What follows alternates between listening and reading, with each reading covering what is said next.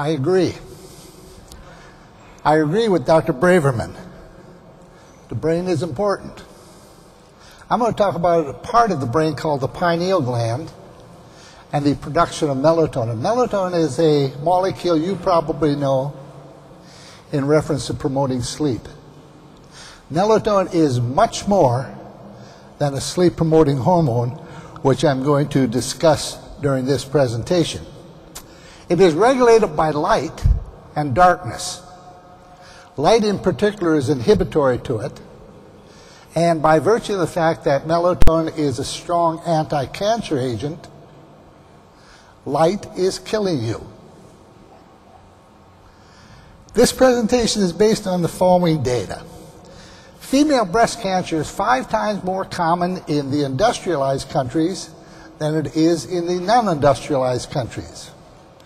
50% of these cancers are not explainable by the conventional risk factors. Western countries are undoubtedly becoming 24-hour-a-day societies.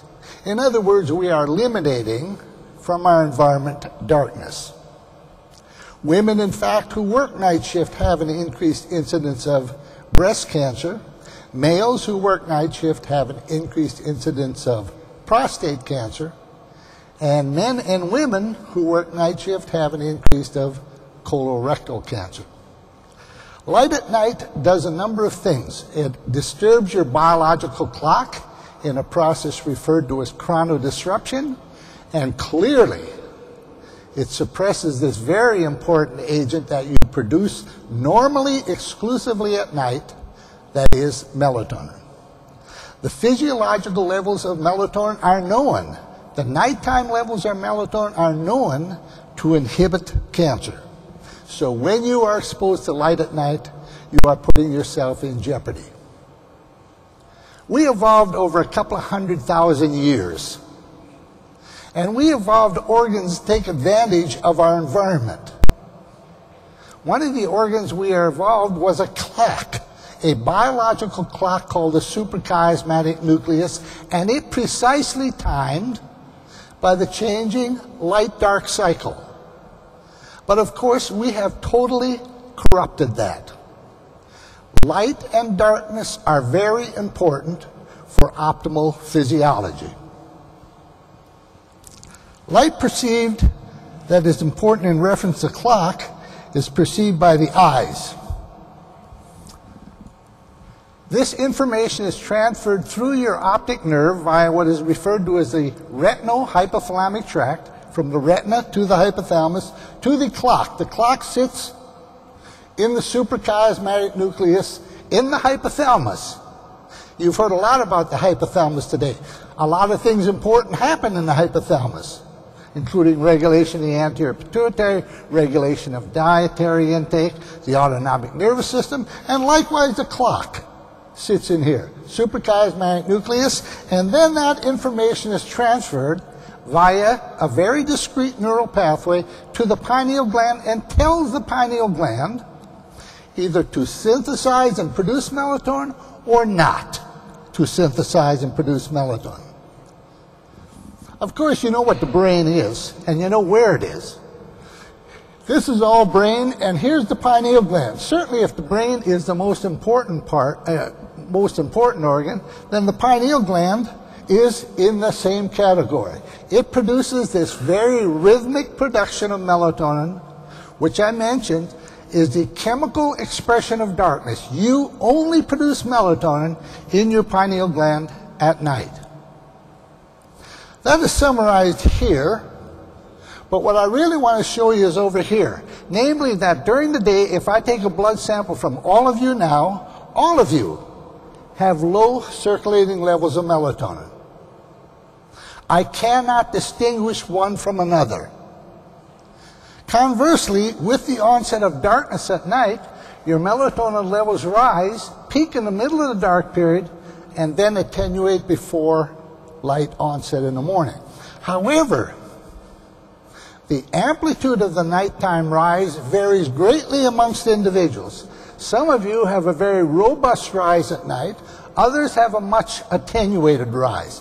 This rhythm is reproduced with remarkable fidelity from one night to the next. In other words, if you are a robust producer, you do so every night. Conversely, if you are a weak producer, you do that every night. Which means over the course of a lifetime, some individuals, considering this occurs every night of your life, some individuals produce much more melatonin than others. The question is this physiologically relevant? Is this difference meaningful? It appears to be, and that's what I'm going to go on to discuss. Of course, the other thing we've done is, well, I didn't personally do it, but my friend Thomas Edison did. He invented the light source. Artificial light, in fact, truncates darkness. By virtue of that, you also truncate the ability to produce melatonin because you can only produce it in the pineal gland at night. And we know that's the case in humans.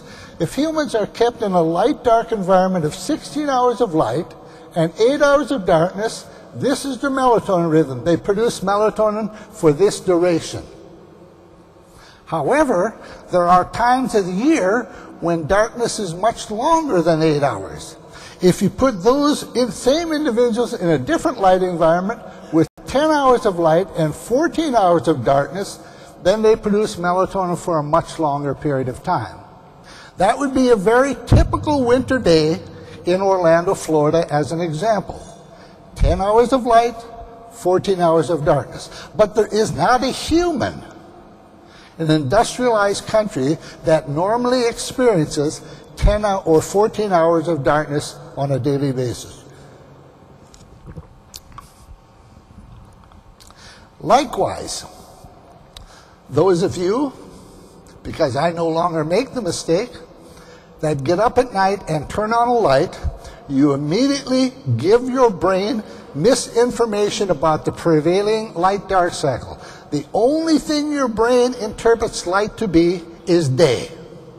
Day means you alter the biological clock via the eyes to the suprachiasmatic nucleus, and you suppress melatonin. Here's an example of that.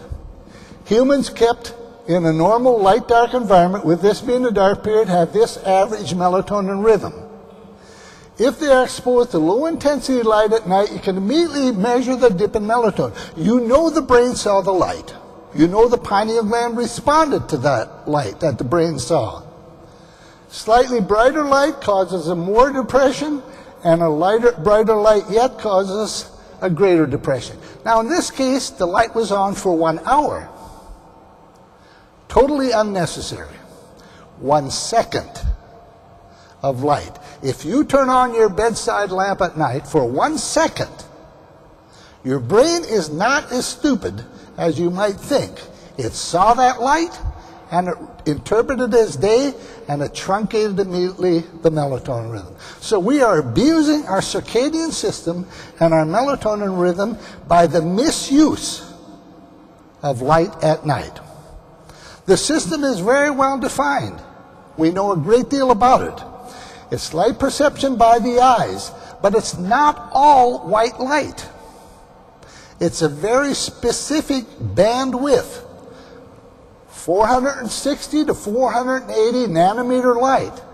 This light is 380 roughly to 720 nanometer, but it's only a very narrow bandwidth that inhibits melatonin production and alters the clock.